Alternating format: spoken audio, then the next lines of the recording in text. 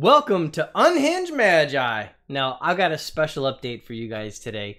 Something really interesting happened. We actually had an entire video filmed last week, actually, and we were just about to post it. In fact, I was making the thumbnail and everything for it. Now, that video is not going to be published anymore, but I'm going to just leave it unlisted, and you guys can actually click on it if you actually go click this link that I'm about to post right now. So you can see the video that was about to go live, but is now not going to.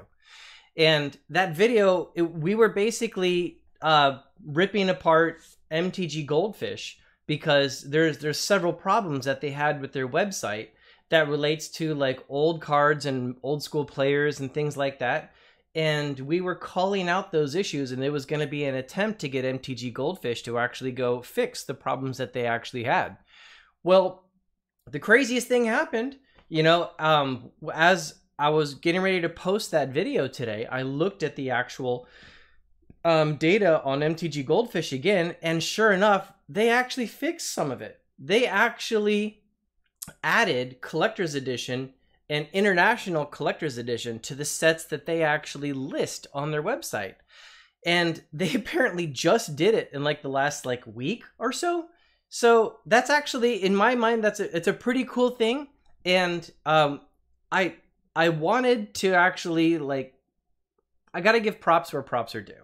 And props are due here because they did, in my mind, a really cool thing. Now, there's still other problems with the actual site that need to be addressed. But let me just show you guys what I'm actually talking about here. So I'll grab this video and bring it down. So here you can see on MTG Goldfish, you can see all the individual formats that they actually post decks from. And you can notice that there is no 93, 94, there's no old school in here. It doesn't exist in the format, right? You can even zoom in here a bit so you guys can see better. So yeah, it's not a part of that format at all. And also Penny Dreadful is listed in there, but not old school. And in my mind, that doesn't make any sense because old school is literally the format that's been driving the prices crazy high on all of these old cards. I mean, people keep saying they think it's speculators and collectors that are driving these prices up. And of course, yes, that's part of it as well. But there's a lot of people that play old school, and most of the cards are not investment worthy in terms of graded high grade BGS. Most of the cards are played, and those are players that are chasing those. So there's a massive organic demand for these cards, and the format that's driving it isn't even in here. And I think that's pretty bad, actually. So before I go to some of the other problems, let me just show though what you have right here. Scroll back up to the top. This is the Collector's Edition. And let's see, let's zoom back out to normal. So the Collector's Edition is actually listed in here now, which is honestly amazing. And here's all the top cards, and here's all the prices for them. And notice how they're all listed in order, and all the best cards seem to be there. And if you click on any individual one of them, I'll look on this Collector's Edition Black Lotus, and what you see here on price history, notice that this bar is expanded all the way out. And there's no price variation on it. Well, that's literally because they just added it in there. So they don't have that history to track. So I don't know why they didn't have it before. I don't know why they just added it, but congratulations. That's fantastic. Good job, guys, for actually adding that in there.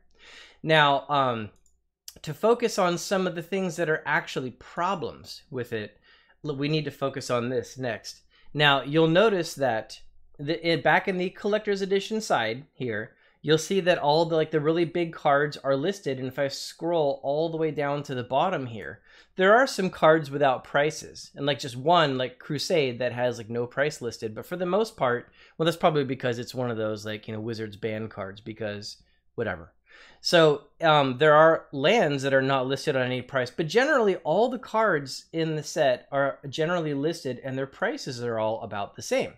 So, and these were just added. So one might think that, oh, well, what happens if we look at a set like Beta? Because Beta has been out since the start of the game, and they've been tracking information on it since forever. So here we are. This is now limited edition Beta. And when you look in here, okay, well, there's Black Lotus at the top, and it's 42,000. But wait, what's this? Mind Twist? Mind Twist goes for more than Black Lotus? and they're claiming $204,000 on a Mind Twist. And if we were to even look at this, you know, on a chart, like, you know, okay, this doesn't make any sense, right? What's going on here? Like, all this time throughout history, it's like low, and then now it's suddenly over $200,000. Well, okay, I actually know what the problem is there. The problem actually is that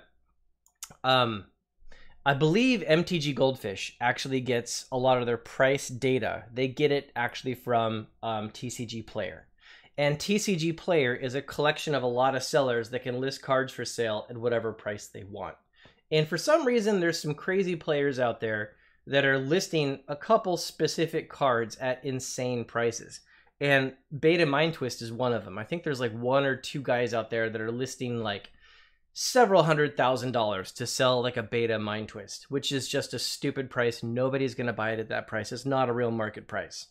And then if you look right down this list as well, if I minimize myself again here, you've also got what, Death Lace here, $22,000, Bad Moon, $28,000, and the rest of the Power 9 are not in here. And so that's one issue, that they're completely like missing cards off of this list. But the other issue is that the prices are just stupid. In fact, to find those missing Power 9 cards, we have to grab and scroll down all the way to the bottom. And what we find down here is we find, okay, here's those missing Power 9 cards. Here's the Jet, here's the Emerald, here's the Pearl and the Sapphire, here's the Time Walk. So all these beta cards are listed without a price whatsoever. And I suspect the reason there is because whatever they're looking at for price data, there hasn't been transactions on it. But, you know, you've got old historical prices. In fact, if we are to actually look at one of these, I'm going to look at the Time Walk here. Is there, in fact, price data for it? Well, yeah. Look at all this pricing data. So, okay, having a little bit price that's like outdated is one thing. Having nothing listed, I don't know, man. This doesn't seem to hold any water. Now, can you figure out what a price on a limited edition Beta Time Walk is? Absolutely you can. There are, in fact, stores that are transacting this card. And you can even go to eBay and you can look at sold auctions and you can see what they're going for there too. So the price data exists to find this stuff. So in my mind, things like this, like cards without any value, it doesn't really have a lot of good justification. I understand why it's probably happening, but the point that needs to be understood is, okay, MTG Goldfish, you're one of the main price tracking things out there, right? The one thing that you can do to really hurt your business model, like hurt everything, is start to have your data get really stale, invalid, stupid, or just totally incorrect. You really need to address this. And these aren't just like tiny little fringe cards, like a card that nobody cares about. If nobody cared about a Beta Black Lotus, it would not be going for $42,000, which actually, by the way, that one's a closer price. People, these are the most expensive cards. They are the halo effect cards. They are the legendary, iconic cards. Every Magic player, if they've played for more than like a few years, they've heard of these cards. These are big ones to make sure that you're actually tracking and looking at on a price tracking tool. This is the exact kind of thing you should definitely not be doing. So these issues still need to get addressed. You've got to remove these flippant prices that are clearly wrong. And you've also got to get other cards that you have plenty of price tracking data on and get something actually listed for a price. So that still needs to be fixed. And also this issue of not having old school listed as one of the sets that people can post decks from, that's also not acceptable. And there's plenty of tournaments to go from. Grand Prix Las Vegas, when it was going, they had decks printed. You could also go to the Winter Derby and the Summer Derby, which are probably the biggest old school tournaments that happen online. Like 300 players like attend and play in those, and all the deck lists are posted. So those could be listed. And there's also the Deep Spawners tournaments. There's LobsterCon. There's all these various old school tournaments that are pretty big, pretty publicized with the groups that do it. And all of those could have data collected from them. Yes, it's not DCI tournaments. The GP Vegas ones are DCI tournaments. They do collect deck lists on those. There is data. I actually turned in my DCI number to join old school tournaments when I went to GP Vegas. So there is data on those, and you could at least list those. But yeah, I mean, it's a big format. It's what drives the prices. This needs to get fixed, right? The individual. I'll just pull this down again so you guys can see. This needs to get fixed. These old school decks need to get actually listed here. So that's one problem that's still remaining. Then the second problem that's still remaining is these erroneous prices. The third problem that still remains is cards with no price whatsoever. That's got to get fixed. But I got to hand it to you guys. It is definitely cool that you actually put the collector's edition and the international collector's edition in there. So props to you.